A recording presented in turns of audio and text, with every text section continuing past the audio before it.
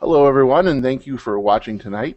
The 3D Game Lab Teacher Camp is proud to present Playing It Safe, Modeling and Practicing Citizenship Through Play. Tonight's speaker is Ann Collier, and tonight's moderator is Miriam Malmstrom. And without further ado, I will turn it over to Miriam. Thank you, Chris. And I want to say a big thank you to both you and Kay for hosting this event tonight. And I am so pleased to have with us Ann Collier, who is a journalist and a youth advocate who's been following online activities of youth since, and you always have to help me with this. Like 1997? Yes, it's a long time. Yeah, for a long time. And Ann's work has been really instrumental in shaping the work that we have been doing at the Elizabeth Morrow School, which I'll get into a little bit.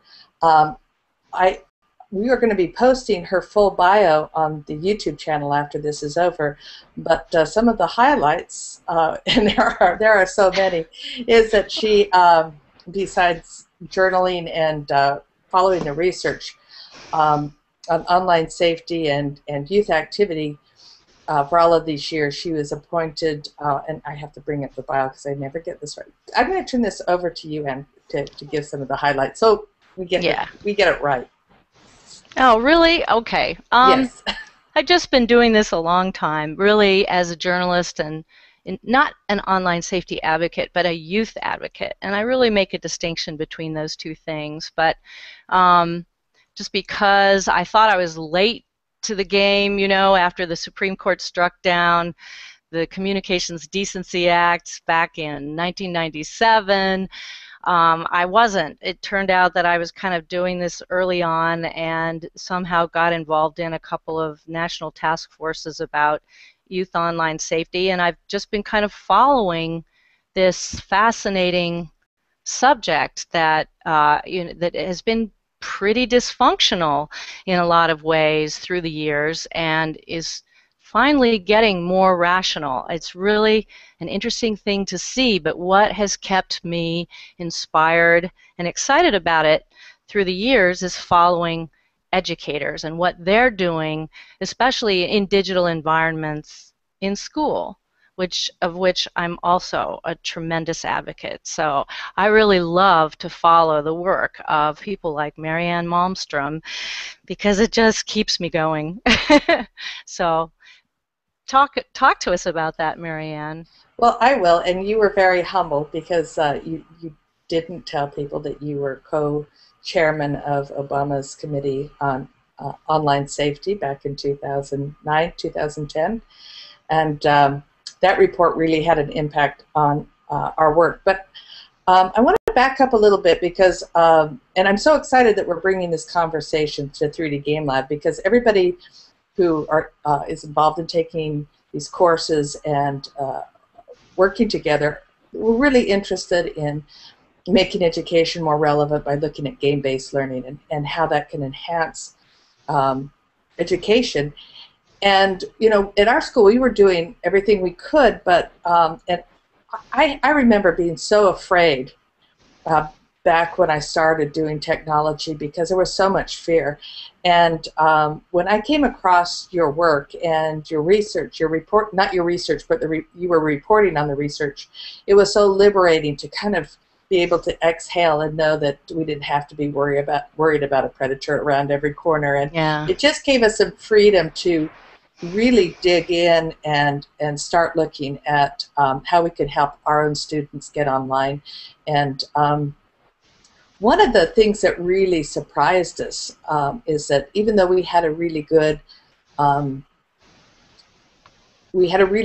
program, we thought it was good to teach online safety, we were seeing this huge disconnect between what we were, you know, teaching the kids and the reality.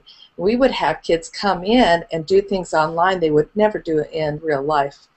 And in some cases, we had kids get kicked from the Scratch community for both their language to other students and because they were claiming other people's work, and we couldn't quite reconcile that because they were good kids. And you know, in real life they would, in face to face they would have never done that, and of course in real life they did.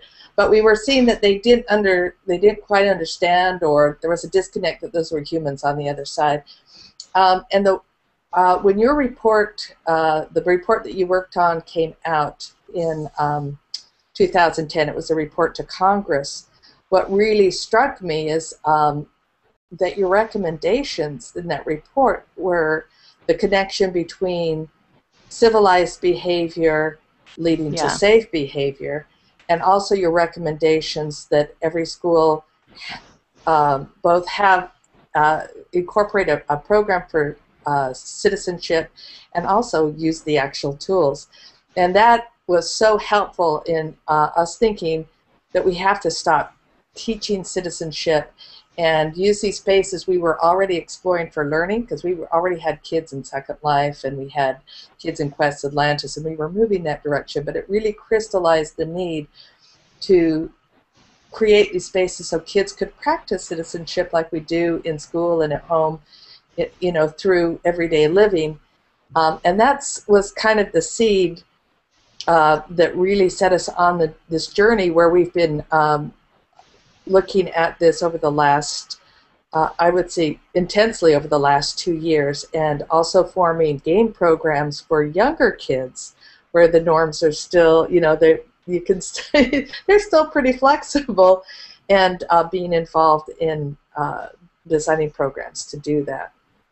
So I'm going to have you speak to some of the research that I have focused on, and then maybe come back and talk about how that has been interpreted in our program, and then maybe have a little conversation, and then absolutely open it up to our participants tonight to pick your brain and talk about what it could mean to them in terms of when they design their game-based programs, and this very real piece of it that is not, that I'm not seeing in the conversation as of yet, but we're hoping to change that.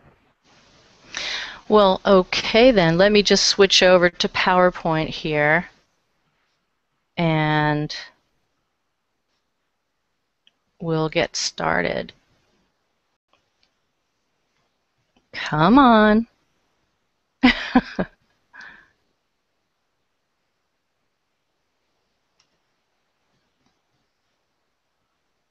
Okay.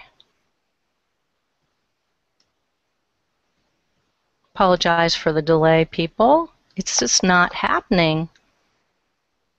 Actually, we can see your desktop right now, so go ahead and click on the PowerPoint and open it up.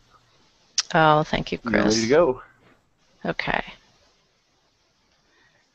Okay. The report that Marianne was referring to was the report of the Online Safety and Technology Working Group.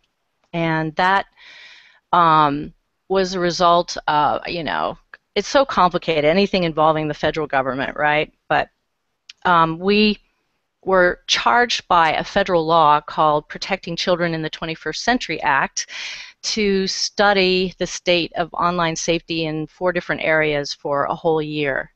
And one of those areas, I won't go into all of that, but one of those areas was the state of online safety education.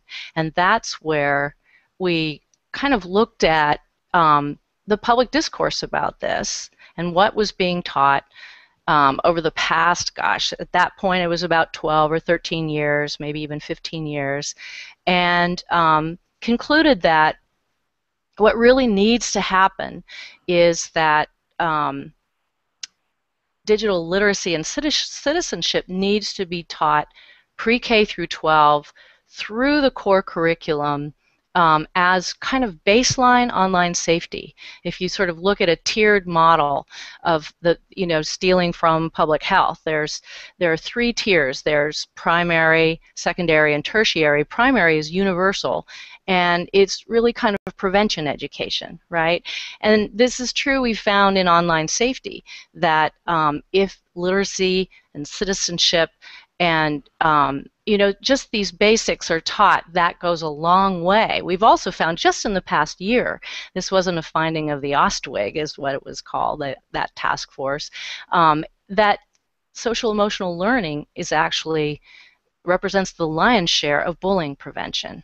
So Now let me just tell you a little bit more about this whole um, what safety has to do with citizenship, right?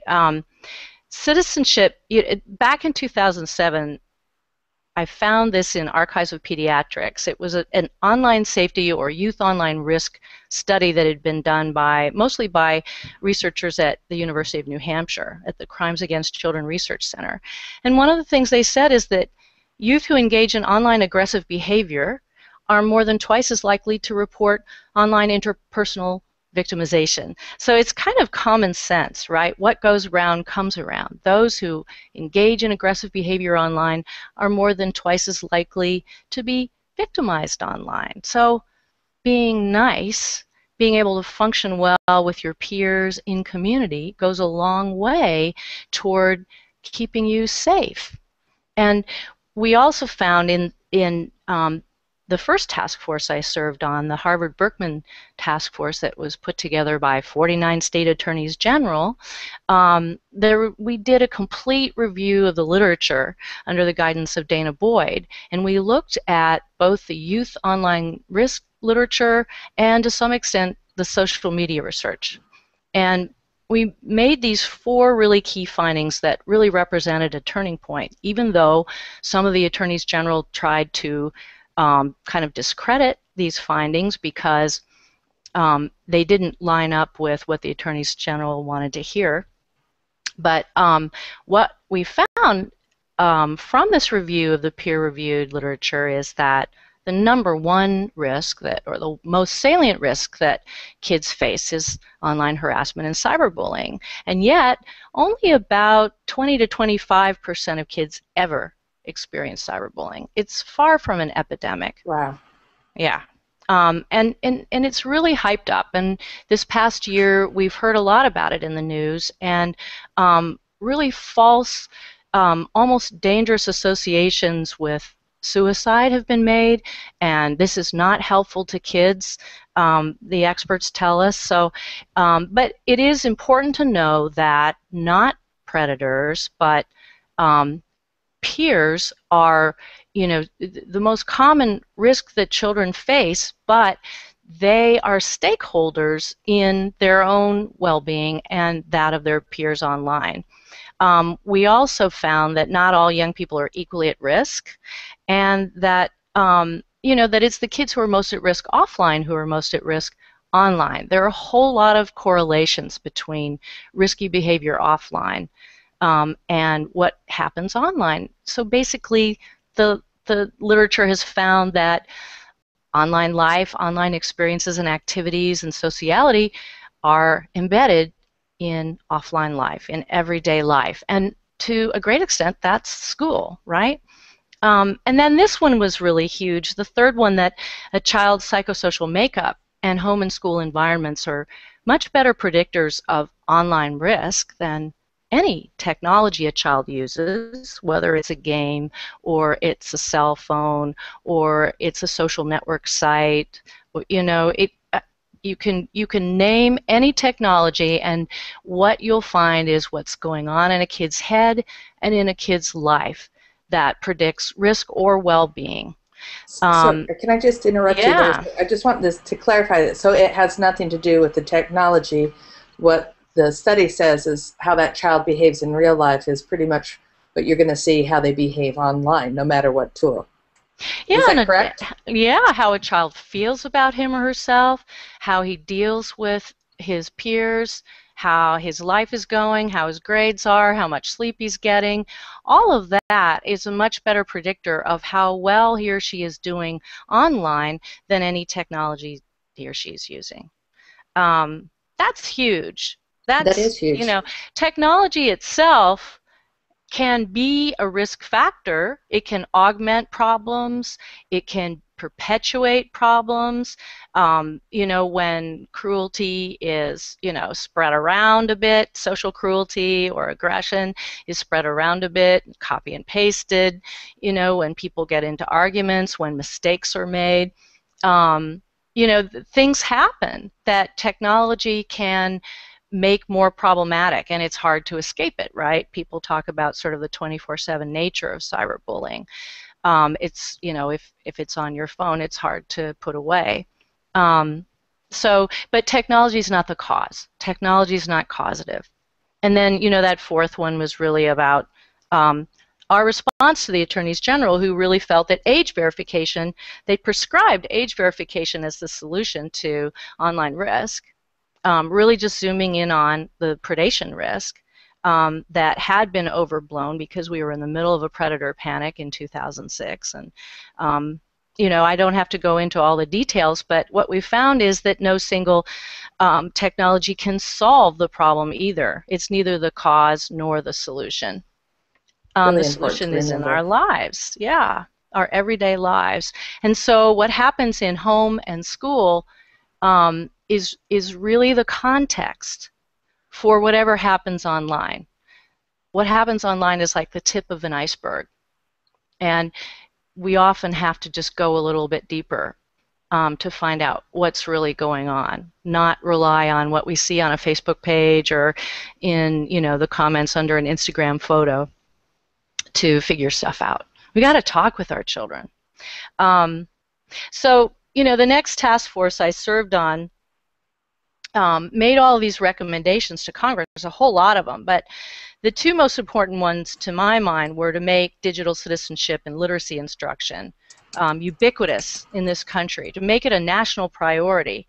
You know, at the secondary and tertiary levels, we can do very specific bullying prevention work. We can have programs, and then social workers and mental health care professionals at the tertiary level can do both prevention and intervention work in the tools that children know and love. But at the baseline level, these, you know, literacy, social media and digital literacy are a major protection. When we understand how to use the tools properly, when we understand how to be good to one another, when we start developing norms of behavior in digital environments, this is what citizenship, you know, there is no definitive definition. We're really needing to crowdsource digital citizenship because digital citizens are all over the world, and we all have different perceptions of what citizenship means.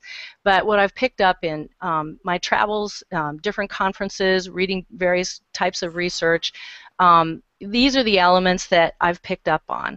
And, you know, what's very important to educators, especially social science educators, is civic engagement, right? Preparing our children for engagement and participation in social action and what's happening in our societies and our governments going forward, online and offline. And, you know, the rights and responsibilities that we have. We focus so much on the right to be safe, but we also have other rights that are enshrined really in the UN Convention on the Rights of the Child.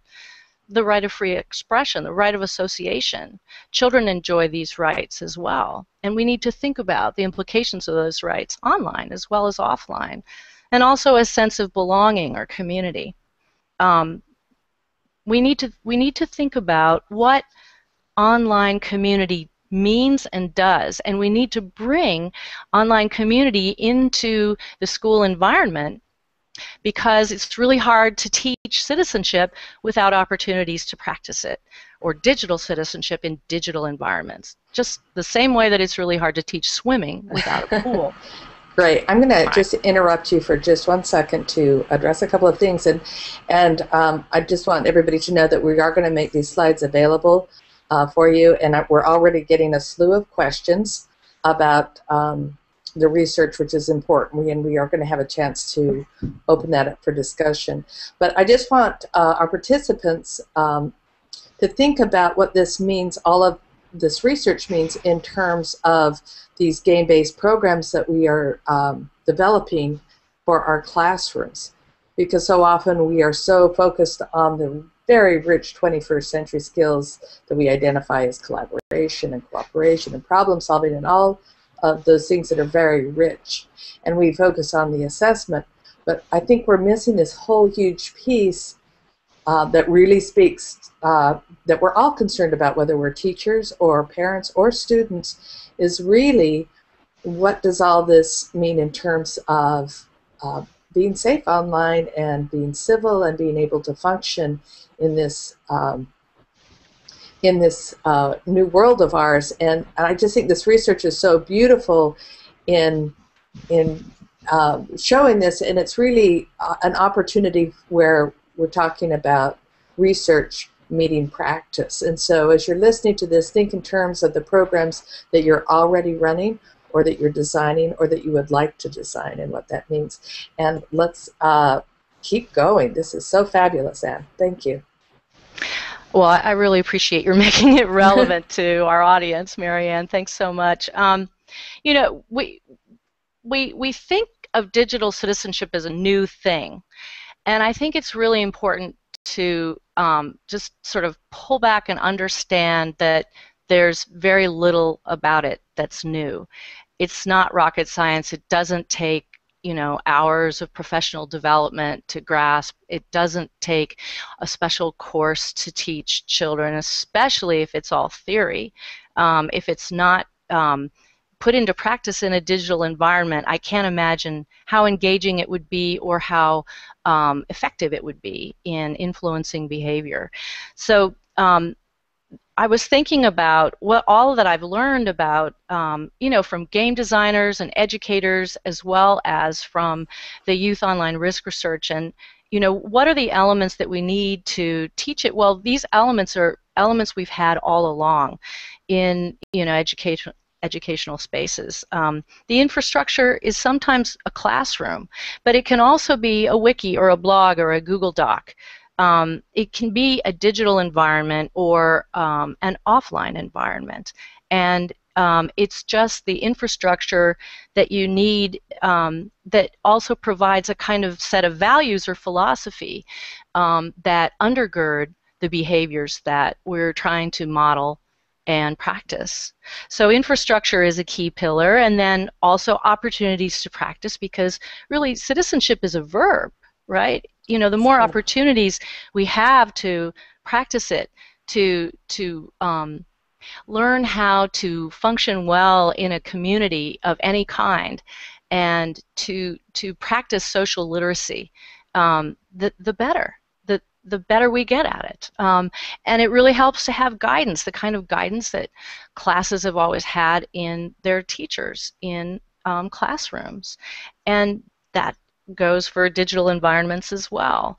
And then one that I've added recently that I have learned from people like Scott Nicholson at Syracuse University is agency.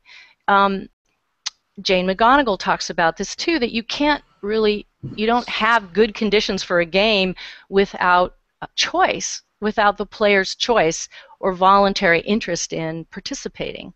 So you need that sense of agency. And I thought I would just go into that just a teeny bit deeper, because it was a real revelation to me when I went to GLS last June and heard Professor Nicholson talk about how he took a year off from teaching and went to MIT just to study how you motivate people.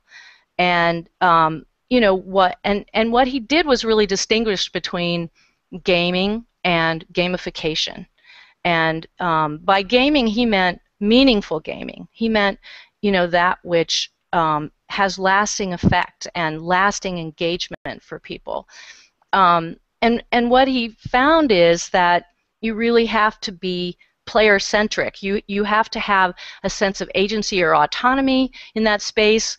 You have to create or be sure that the material, the play, or whatever is relevant, related to, meaningful to the person's life, the person's interests, and you have to build in a sense of competency or efficacy.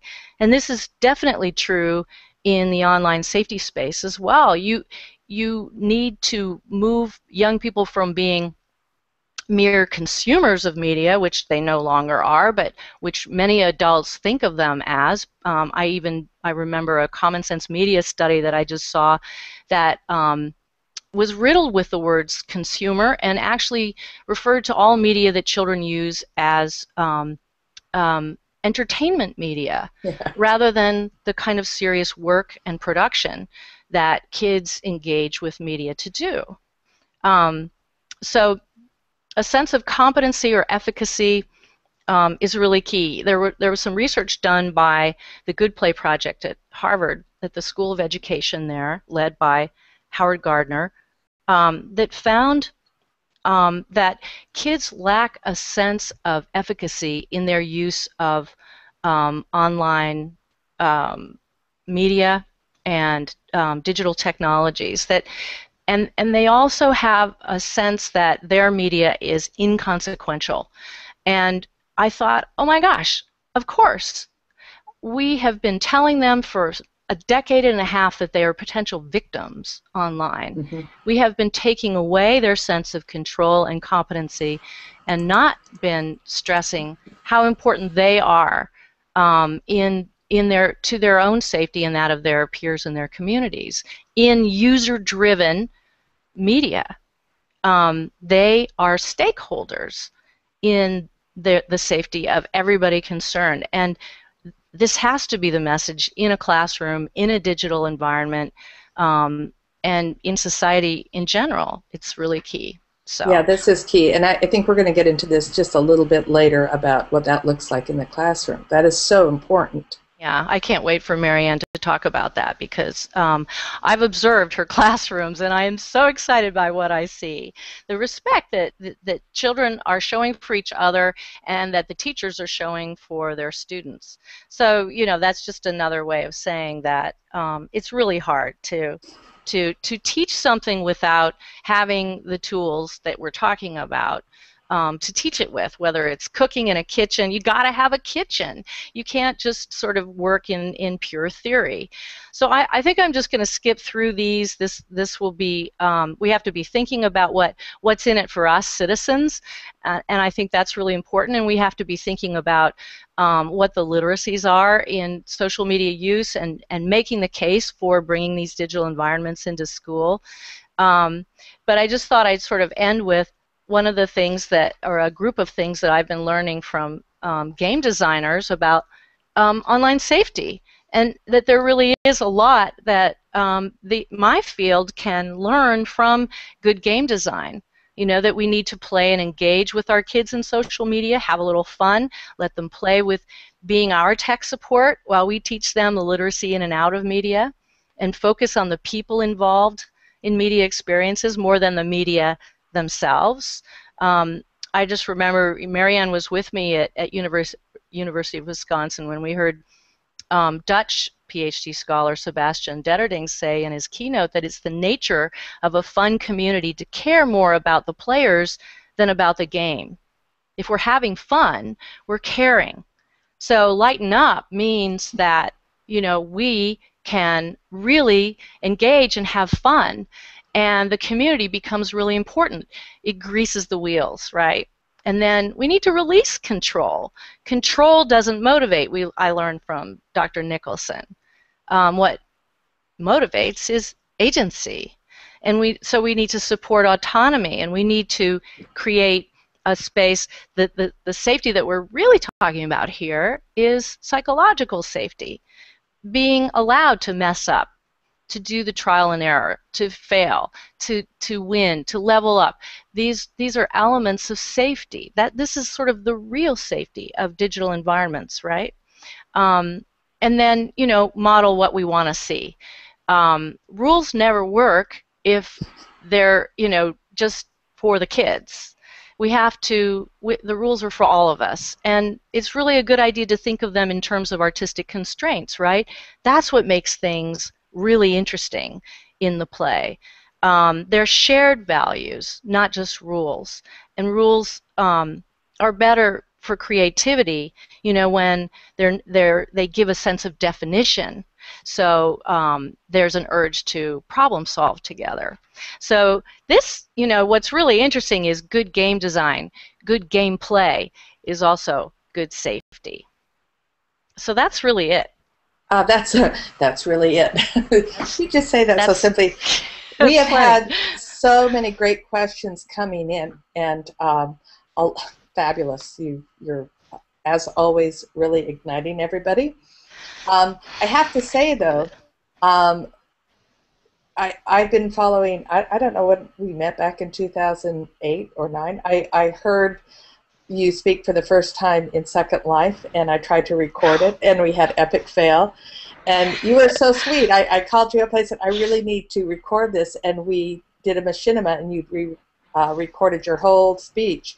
So that is online, and we've done it several times since. So on the 3D Game Lab event page, I've left a link that of resources that I give my parents, and the report that we're talking about, as well as a lot of those machinimas of your earlier talks, and are all available. So I'm going to make a plea for you to go to, for our listeners to go there to get into the specifics, because it's fascinating, and I've been following your work very closely ever since, and sometimes it's hard to wrap your brain around so much good information and what that means. But what I really want to get across to the group tonight is this piece that I think that we're missing, that has been so profound in shaping our program at our school, and talking a little bit about that and what that looks like. And I do have a few slides, and one of them is the summary of the Ostwig report, which is, and I'm not getting the title right. Let me just bring that up. I'm going to... There are some good questions here. Wow. There are some good questions, so you can look at some of those as I'm bringing this up. And I'm just going to go over this really briefly, some of the highlights of where that research has met practice in our school, and then hopefully get into some of the questions about what does this mean in terms of us bringing games, game-based learning, virtual worlds, emojis into the classroom, and why this is so important. So the name of the report that we are talking about that went out to Congress, and I love the report, the name is Youth Safety on a Living Internet. And I just picked some of the recommendations that really resonated with me. Was avoid the scare tactics and promote social norms, which has been, I think, one of the key cornerstones to our program is the social norming. And the digital citizen talked about being from pre-K to 12, when often we're only focusing on it in our middle school and high school and thinking of it in terms of Facebook and those kids. And that's, nothing could be farther from the truth. And that we have to focus on the new media, which is what you're talking about, bringing the pool into school. It's got to be integrated into our regular instruction. It's got to be organic, the way we talk about citizenship, or the way we correct kids in real life. We never put them on the couch, right, and say, now when you go out today and cross the road, this is what I want you to do. You teach it in context every time you cross the road. And the last piece, which I think is really important in context, so what we're doing is respect young people's expertise and get them involved in the teaching and mentoring. And I think that that's why we're finding such success with platforms like Minecraft, because it lends itself so beautifully to do that. And we started on this journey. I have to tell you that that we were using virtual worlds and emojis before I came across your work, and we were looking at it for the learning. But after I read the Ostwig report, I thought we really have to start focusing younger. And we'd already been using Quest Atlantis, but we adopted Lego Universe for our grades, our 3rd and 4th graders, and that was really great. And of course, Minecraft. And really the turning point, besides understanding that we needed to practice, put into practice, or create a safe place to practice these things, was I have to give a nod to Massively Minecraft and the wonderful people there, because they decided they weren't going to lay down any curriculum until they had sat and played with the kids. And that has been the other cornerstone of the success of our program. And it is so hard for teachers to do that, because we are so wired to have a lesson plan and a direction. And as long as we hold on to that and keep being precious, we are not going to fully be able to engage in this journey. Because once I let go of that and sat down and played with the kids, a whole world was opened to the learning that they're natively doing online anyway. And it just shifted our whole focus from, we're going to teach you what this looks like, to show me what it looks like in your world, and let us step in there and be part of that, and let's become partners. I'll learn from you. I'll lend my wisdom to you. And it was truly transformative. And, you know, it's a thing that we all here know, that play is learning. And for citizenship, it's that combination of play and practice, play, iterative play, trying things on. Little kids play house to interpret, figure out, you know, their home lives. Kids get older, they play city, they play war, they play, you know, they try on all of these things, and it's just a part of processing life. And the community norms. This is a great little video. I'm not going to play it for you because I know it doesn't go well over the Google Hangouts, but it's just my 7th grade guys sitting around talking about, you know, the fighting that's going on, and me telling them, I'm not, you know, you've got to come up with a solution, because I'm not the monitor. You know, you've got to figure out the space. And, you know, they do that, but the fighting is a process, and we are so uncomfortable with that as adults. And it's being able to balance that out. And if they don't fight, if they don't have conflict, then you're taking away any opportunity for them to resolve that conflict. And that really, this is such a sad picture. It's not fair. This is another great movie. And I'm going to try to get those posted and linked for you, where the kids are just talking about they're amazing. Crazy. And I asked them to speak to the fighting, and they all say the same thing. It's hard, it's awful, but you kind of learn that you have to be, you know, you have to be nice or you're not going to have any friends, and you kind of learn that you can work things out. And I will hope to make that available, because I think it's really powerful to hear the kids talk about conflict, because, you know, we're not so comfortable with that, and yet that's kind of the crux of everything that we're talking about, is when you're giving them the autonomy and you're giving them the power to, and the belief that they can work through that, and the safety net that if they can't, they're still an adult. And I want to talk just briefly about why we run a 24/7 server. I found out recently we're one of the very few schools that do. I know that Lucas Gillespie does with his older kids, and I would bet that it won't be long before the younger kids get on, because for us it was a relentless campaign from both the kids and their parents. But we felt it was really irresponsible to introduce a game in school that we knew they would go home and play and not have a safe place to play.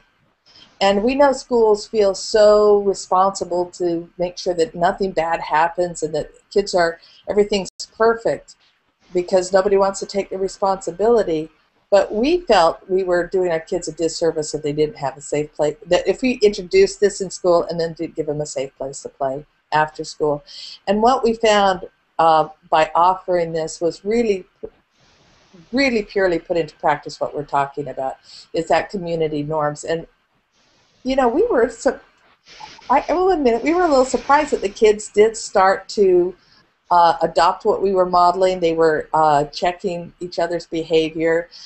They were often correcting each other's behavior. If somebody stepped out of line, you know, they would be the ones to call other kids. And they have things in place to report to us if a problem escalates. So and you have chat logs, right? We have chat logs. In fact, right now things are a little tenuous on Morrowcraft because we're calling them on their things that escalated. So from here, you know, we've certainly learned things that I thought I knew, but I didn't. And, you know, like kids share accounts and they want to use their real names, and how those community standards. You didn't talk about this tonight, but, you know, we have, about how if you expect bad behavior, you're going to get bad behavior. If you tell your community, hey, the truth is bullying isn't that big a deal, that generally you guys treat each other pretty well. That's the reality, right? So to have that place to practice those standards and to feel good and to have that agency. Actually, And Mary Ann, that's what the social norms research has found. A study specifically on bullying in New Jersey schools found that when kids know that very few people, and this was a study done in each school by kids, they participated in it, and they found that in the vast majority, the vast majority of students don't engage in aggressive bullying behavior. And when children know that, the behavior conforms even more to that perception. So right. perception, sort of steers behavior. So it really helps to get the facts out, the facts that most kids don't engage in cruel behavior.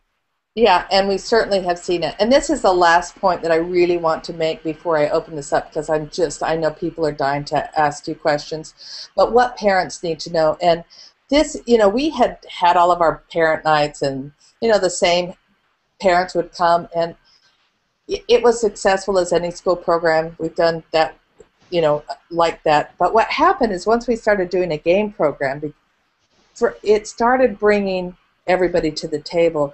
And there were some really important things we were discovering we thought parents should know. Like, do you know that your kids are playing all over the place online? Do you know that your kids are making movies? Do you know that your kids have Twitter accounts? Do you know your kids are Skyping? And so it was bringing some information to them, not in a punitive way, but in an informative way. And instead of talking at them, we've become more part of, we've created more of a partnership where we're all in this together. We truly are a village. And helping the parents understand that play equals learning, that practice is better than preaching, and that good citizenship is the best indicator of safe behavior online, and that relationship and how important it is.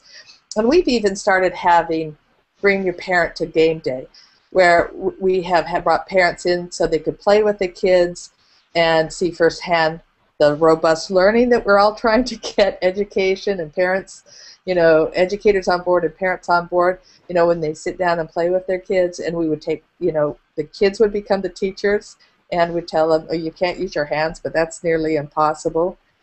And it was so successful. And after we play with the kids for a while, we take the parents aside and answer questions.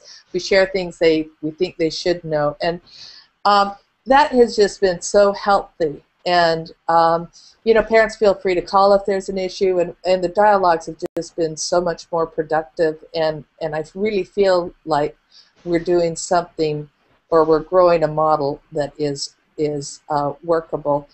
And I'm going to go back now and open it up, because I know people have got questions. And Kay, I know you've been fielding some of those questions. Do you want to chime in? And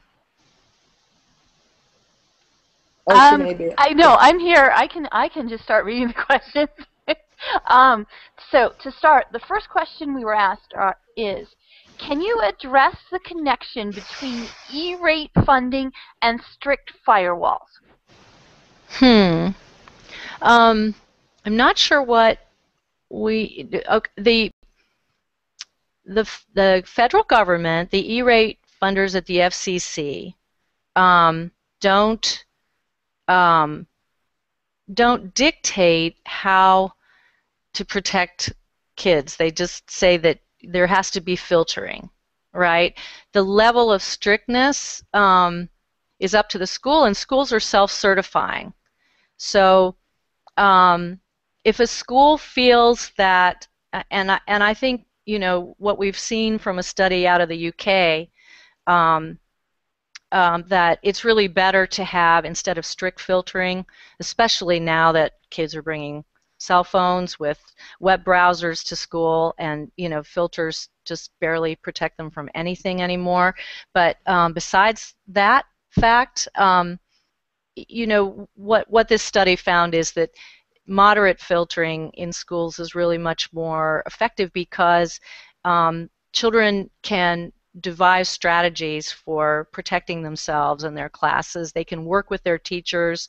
They can find stuff or access stuff that is appropriate much better. And there's just more dialogue around what is and isn't appropriate. And really, it's the filter in their heads, right, that we need to develop more than anything else. That because they have access to an infinite amount of information, and they really need to develop that internal cognitive filter. I don't know if that helps, but that there has been a change to SEPA recently that requires teaching correct behavior online, but it's very, very loosely defined. It really is up to the individual school community. Don't believe anybody who says you have to use my program, my very expensive program, in order to maintain your SEPA compliance and get your E-rate funding. Okay, perfect, and I think that really did address it. Now we have a couple questions on the percentages that you named with cyberbullying. The first one is very straightforward and asks you to repeat the percentage of cyberbullying that you had on your slides. There's a range. There have been a lot of studies about cyberbullying, and I think one of the best sources there is the Cyberbullying Research Center, which is basically Professors Justin Patchen and Samir Hinduja, who've been tracking cyberbullying for a number of years now, and they did a complete review of the literature specifically on cyberbullying. And the range was huge, everywhere from 5% had ever experienced it to 70%. But what they found is that most studies ranged between 20 and 30%. So less than a third, roughly a quarter of kids have ever experienced cyberbullying, is what Justin and Samir say. Okay, and some follow-up questions to that real quick. Is there any data differentiating between males and females, and is there anything based on socioeconomics? I haven't seen any socioeconomic differences. As far as the literature has kind of varied a bit on males and females, generally saying that boys engage in physical bullying more than girls and girls in cyberbullying more than boys. But recently that has evened out, according to Justin and Samir. So I don't think there's a lot of difference between boys and girls. And I think what we have to be really, really careful with is the definition of cyberbullying. The Crimes Against Children Research Center at UNH is really trying to help us all get a handle on what exactly it means. It's not just mean behavior online, and when a kid is subjected to something mean, people are really, really concerned. They think that suicide might be in the offing, and that is just a real disservice to children and parents and the public in general. So we have to be very clear on what we're talking about. People throw everything under the label cyberbullying. Okay, so next question. What kind of relationship is there with parent involvement and risky behavior? Oh, I was hoping we'd get to that. Well, first of all, I love what Marianne was talking about, bringing the parents in and having the kids teach the parents. There are actually two fantastic researchers at the University of Western Sydney in Australia who are doing that. They call it the Living Lab, and they actually observe what happens when young people teach parents about their social media use and how it all works. And but anyway, there are a lot of correlations between aggressive behavior online and kids experiencing aggressive behavior at home, right?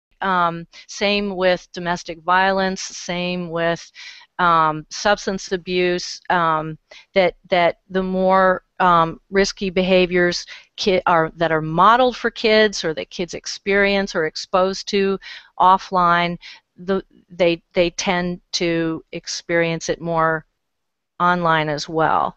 But generally speaking, when people talk about risky behavior online and those correlations, they're talking more about predators and predation and sexual victimization or sexual exploitation. But it's really important to know that sexual exploitation has actually gone down significantly, about 60% over the past 15 years, over the period that we've had the World Wide Web. So, and that actually isn't in a just released Justice Department report about kids experiencing violence, which I thought was really interesting. But anyway, predation is not the problem that it was made out to be late in the last decade. Does that help at all? Oh, I think it does. And actually, it plays into the next two questions. One was, how does Google and other social media that require real identification relate to keeping children safe online in terms of privacy? Great question. Well, safety and privacy are mashed up together a lot, but they kind of are a little different. I think what we find is that well-lighted spaces online, when kids don't have a lot of supervision or guidance, which Henry Jenkins at USC has said kids have had very, very little of, because we've vilified social media so much and been in denial about it and kept it out of school. Children have been kind of left on their own in social media spaces, which isn't that great. But those that are well lighted and have sort of real name cultures and a lack of anonymity, we kind of find are a little bit safer for kids. They are who they say they are, and they're accountable for their behavior because everybody knows who they are. Facebook is really kind of a place where you hang out with your existing friends.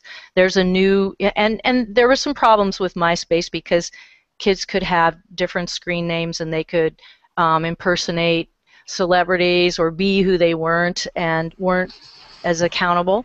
So I think there's sort of a safety correlation there between less anonymity and more accountability. As far as privacy goes, that's a huge subject. I hardly know where to start, but I think, you know, one of the things that we have to teach our kids is that no matter how strict their privacy settings are set, and it certainly doesn't hurt to use the strictest settings and to, just, limit your online socializing to people you know in real life. But no matter how strict the settings are, friends can, who become ex-friends or in a fit of anger can, copy and paste something out well beyond where those privacy settings have any impact and mess things up for you. And so, we can't develop a false sense of security about any sort of privacy measures that we find in place through technology. Technology is not the solution. Technology can help, but it's not the solution, if that answers the question. I think it does. Now, the next question is, do you advocate having the same access for all students K through 12 or different access for different ages? Well, I think different ages or stages of child development have different levels of appropriateness. And I am not a child development expert, but what I hear from some experts is that it's helpful for little children to play in walled gardens or, have safe kids browsers in place or have a lot more supervision. But you need to kind of release that supervision and control in ways that are appropriate as they grow. And ideally, there isn't a one-size-fits-all solution for all kids of a specific age, because some kids are developmentally ready for more socializing than other kids of the same age. So, no, I don't advocate, the same kind of access to kids of all ages. Okay, so this looks like the last question. Sometimes there's a concern on a school district's behalf regarding lawsuits. Is there any data to indicate that this is a rare occurrence? I don't have that data. I know that that's probably the, overriding fear in most cases. And does it ever come up at the Elizabeth Morrow School, Marianne? Yeah, I think fear has always been a factor. It's only been when I say I, but that's not true because we've had a really remarkable team who've been willing to kind of push past that for the greater good. And so many times I've been fearful, but my need to kind of follow the learning was greater. And so many times I have been rewarded by realizing that fear is actually could be doing more damage. I mean, there have been lawsuits because people have restricted phones or principals have gone through phones. And so, I think one could fear that we could be sued because we don't prepare kids for the world they live in. I mean, you could take that argument somewhere else. I think the whole thing that we do a 24/7 server, was a little controversial with some of our parents because if you don't know Minecraft, a lot of people say kids are addicted to it, and that could be a whole different discussion. But what I tell my parents is, well, turn off the computer. I mean, we had to ban it at our school outside of the lab because, kids, that's what adults are for, is to help kids set limits when they can't themselves. And the reason we do a 24/7 is I have become very respectful of how well kids navigate online. And if I turn off my server at 10, I don't know where my kids are going. And I do know I have kids that will be going somewhere else. And I do have kids anyway that hop, but at least I know that we have provided a safe place for them and we can monitor when they're logging on, that I can have conversations with their parents to say, really need to think about taking that computer out of the room. And it's not about me monitoring individual kids, but creating a community of understanding about how kids are living online. So it's tough. I mean, there are no guarantees, but I think as adults, the world's changing, and we have to be willing to be flexible with that if we're going to meet the needs of our kids. I think we all find that the less of a sense of community you have, the greater possibility there is for lawsuits. The more families are engaged in, and it's easy for me to say, I don't work in a huge district with lots and lots of schools.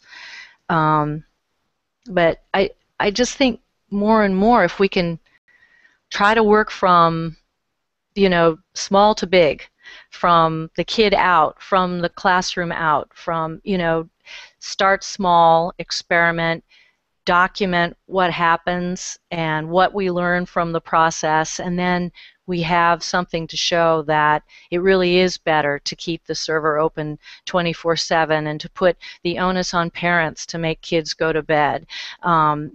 Things like that, if we can document those and share them within this community, the better off we'll be, and the better we'll be able to make a case with district officials or superintendents.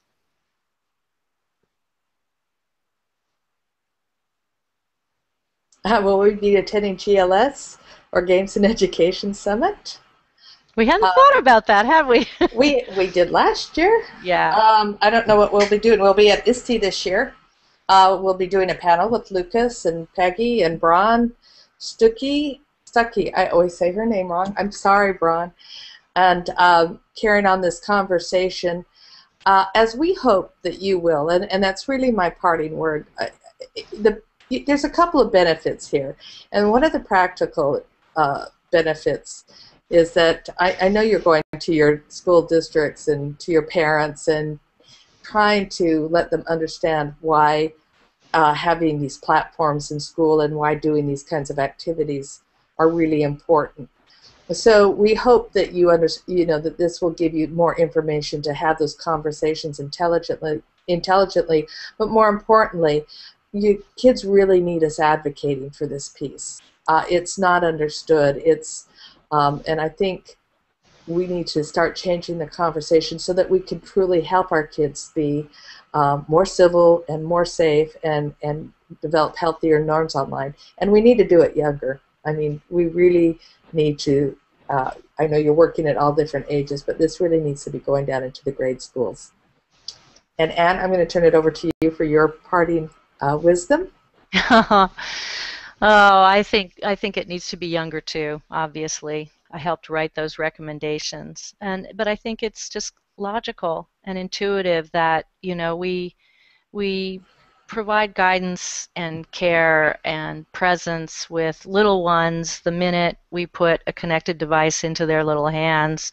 Um, you know, Not just those who, when they enter fourth grade or something, because they're online younger and younger. And there's actually a really fantastic report that I just told Marianne about that I just really dug into over the weekend from the Joan Gans Cooney Center about kids under 13 and how little we know about how they use social media.